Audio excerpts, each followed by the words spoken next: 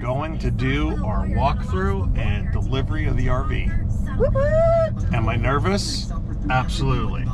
Am I excited? Absolutely. Big step in our life, big changes coming.